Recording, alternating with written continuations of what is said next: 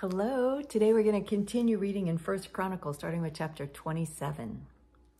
This is the number of the people of Israel, the heads of fathers' houses, the commanders of thousands and hundreds, and their officers who served the king in all matters concerning the divisions that came and went, month after month throughout the year, each division numbering 24,000. Jeshobeam, the son of Zabdiel, was in charge of the first division in the first month. In the division were 24,000. He was a descendant of Perez and was chief of all the commanders. He served for the first month. Dodai, the Ahohite, was in charge of the division of the second month. In his division were 24,000. The third commander for the third month was Benaiah, the son of Jehoiada, the chief priest. In his division were 24,000. This is the Benaiah who was a mighty man of the 30 and in command of the 30. And Mizabad, his son, was in charge of his division. Asahel, the brother of Joab, was fourth for the fourth month, and his son Zebadiah after him. In his division were 24,000. The fifth commander for the fifth month was Shamhuth, the Israelite.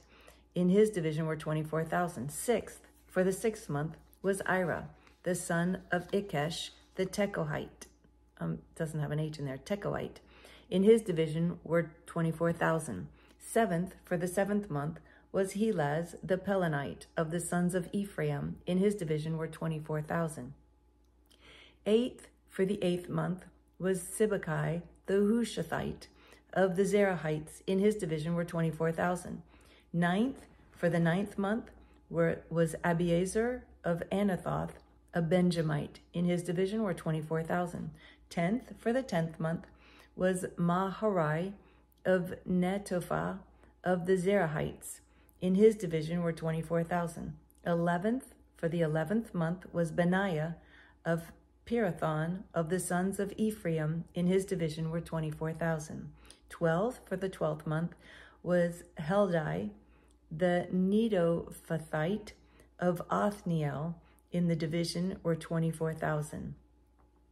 Over the tribes of Israel, for the Reubenites, Eleazar the son of Zichri was chief officer. For the Simeonites, Shephatiah the son of Makkah.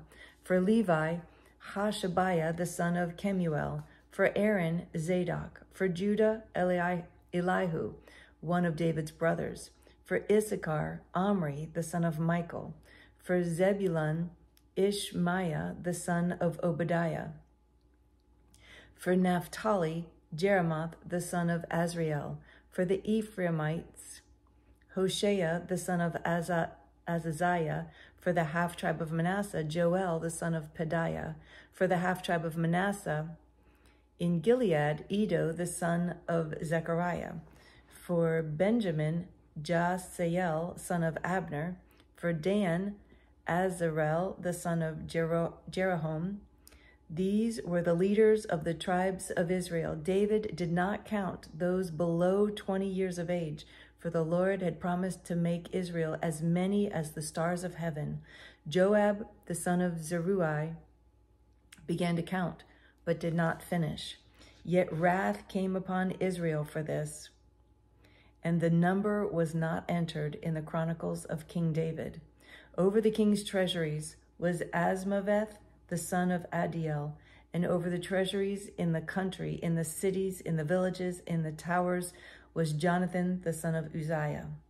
And over those who did the work of the field for tilling the soil was Ezri, the son of Cheleb, and over the vineyards was Shemai, the Ramathite, and over the produce of the vineyards for the wine cellars was Zabdi, the Shipmite. Over the olive and sycamore trees in the Shephelah was Baal Hanan, the Gederite, and over the stores of oil was Joash. Over the herds that pastured in Sharon was Shitrai, the Sharonite. Over the herds of the valleys was Shaphat, the son of Adlai. Over the camels was Obil, the Ishmaelite, and over the donkeys was Jehadiah the Merathite. Over the flocks was Jazaz the Hagrite. All these were stewards of King David's property. Jonathan, David's uncle, was a counselor, being a man of understanding and a scribe. He and Jehiel, the son of Hakmoni, attended the king's sons. Ahithophel was the king's counselor, and Hushai the Archite was the king's friend. I love that. I love that they just listed him as a friend. I'm sure he did something else besides befriend the king, but it's pretty cool that that's how they remember him. Ahithophel was succeeded by Jehoiada, the son of Benaiah, and Abiathar. Joab was commander of the king's army. Chapter 28. David assembled at Jerusalem all the officials of Israel, the officials of the tribes, the officers of the divisions that served the king, the commanders of thousands, the commanders of hundreds, the stewards of all the property and livestock of the king and his sons, together with the palace officials, the mighty men, and all the seasoned warriors. Then King David rose to his feet and said, "Hear me, my brothers and my people. I had it in my heart to build a house of rest for the ark of the covenant of the Lord and for the footstool of our God, and I made preparations for building. But God said to me, 'You may not build a house for my name, for you are a man of war and have shed blood.' Yet the Lord God of Israel chose me from all my father's house to be king over Israel forever. For he chose Judah as leader, and in the house of Judah, my father's house, and among my father's sons, he took pleasure in me to make me king over all Israel. And of all my sons, for the Lord has given me many sons, he has chosen Solomon, my son, to sit on the throne of the kingdom of the Lord over Israel. He said to me, 'It is Solomon your son who shall build my house and my courts, for I have chosen him to be my son, and I will be his father. I will establish his kingdom forever if he continues strong in keeping my commandments and my rules as he is today.' Now, therefore, in the sight of all of Israel, the assembly of the Lord, and in the hearing of our God, observe and seek out all the commandments of the Lord your God, that you may possess this good land and leave it for an inheritance to your children after you forever. And you, Solomon, my son, know the God of your father and serve him with a whole heart and with a willing mind, for the Lord searches all hearts and understands every plan and thought. If you seek him, he will be found for you. But if you forsake him, he will cast you off forever. Be careful now, for the Lord has chosen you to build a house for the sanctuary. Be strong and do it."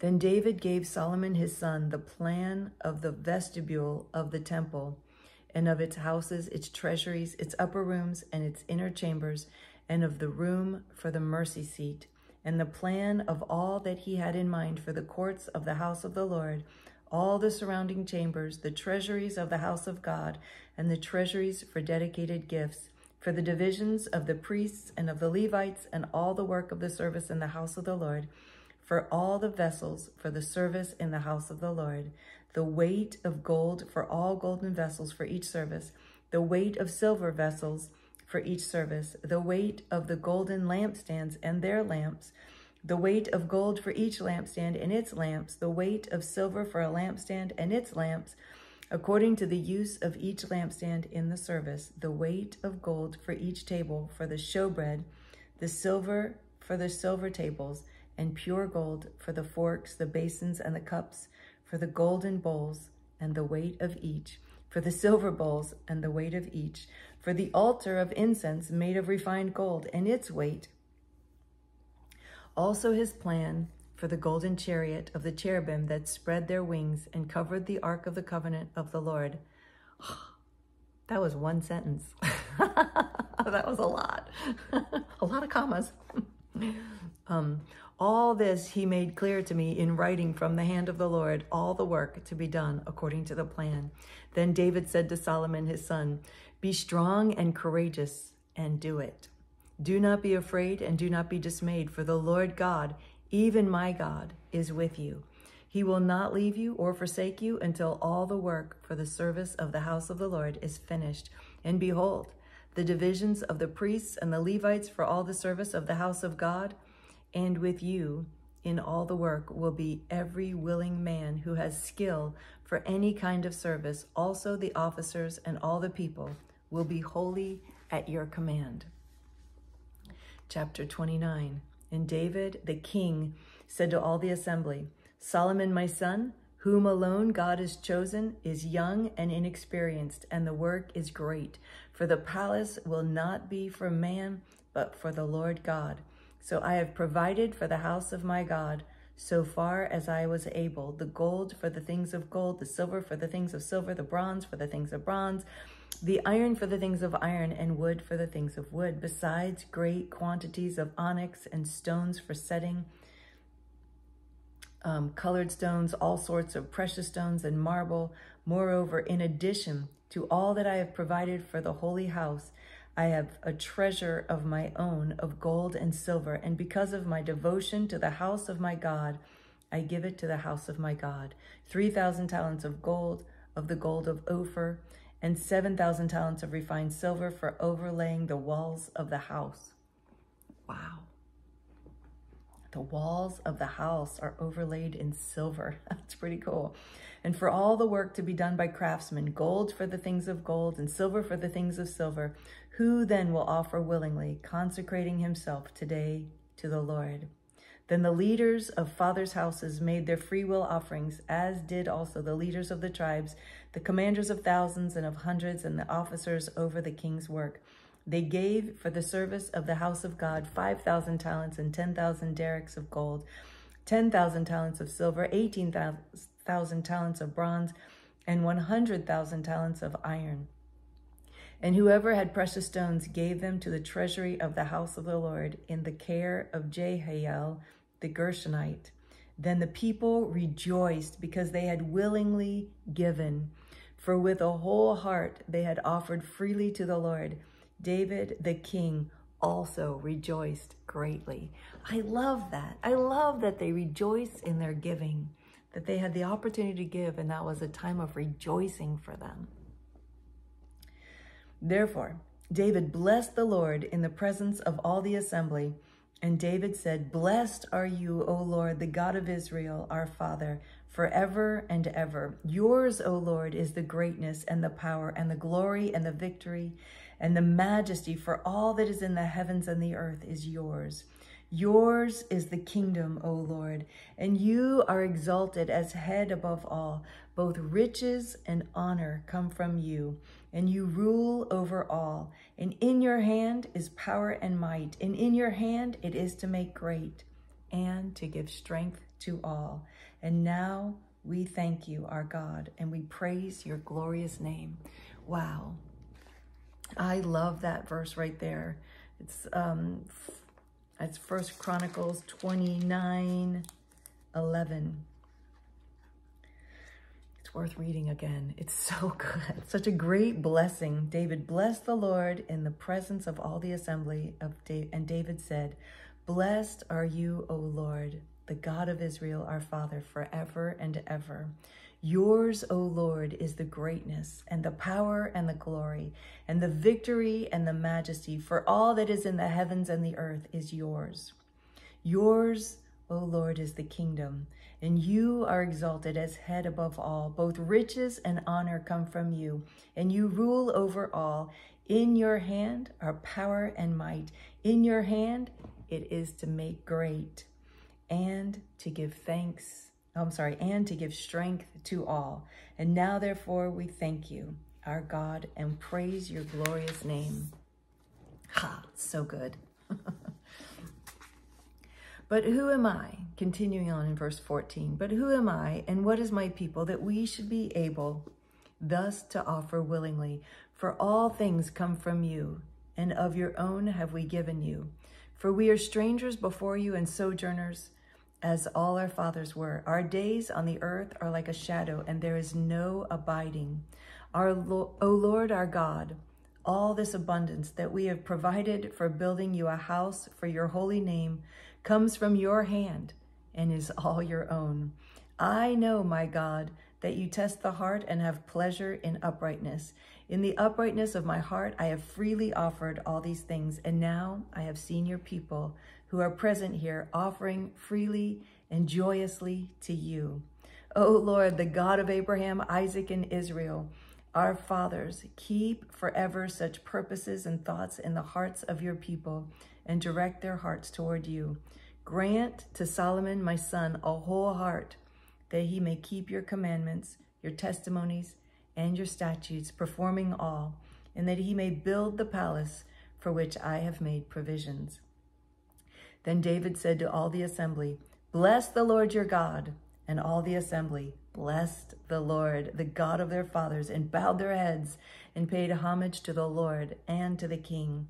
And they offered sacrifices to the Lord, and on the next day offered burnt offerings to the Lord, 1,000 bulls, 1,000 rams, 1,000 lambs, with their drink offerings and sacrifices in abundance for all of Israel. And they ate and drank before the Lord on that day with great gladness. And they made Solomon, the son of David, king the second time, and they anointed him as prince for the Lord, and Zadok as priest. Then Solomon sat on the throne of the Lord as king in place of David his father, and he prospered, and all Israel obeyed him. All the leaders and the mighty men, and also all the sons of King David, pledged their allegiance to King Solomon. And the Lord made Solomon very great in the sight of all of Israel, and bestowed on him such royal majesty as had not been on any king before him in Israel. Wow. Wow. That's great. I love that last sentence. And the Lord made Solomon very great in the sight of all of Israel, and bestowed on him such royal majesty as had not been on any king before him in Israel. Pretty cool. Pretty cool. All that honor, all that majesty comes from the Lord. So cool. So yes. So thank you so much for joining me again today. I look forward to reading with you again tomorrow. I love you.